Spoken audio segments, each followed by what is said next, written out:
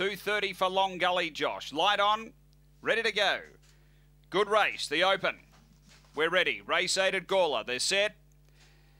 Racing off the inside, Long Gully Josh away okay, beginning quickly out wide as Long Gully Helen, getting chopped there, Dakota Grayson zipping through Long Gully Ella. So Long Gully Ella from Long Gully Josh and Long Gully Helen, then Bradley Tyson, next is Krakenback, Dakota Grayson back at the tail, Emily Dryad and Select Big, but Long Gully Ella straight and clear of Long Gully Josh, it's Long Gully Ella. Long Gully Ella beats Long Gully Josh, third Bradley Tyson, then Krakenback, next Dakota Grace from Select Mick, then Emily Dryad and Long Gully Helen. The time here is around 22.90.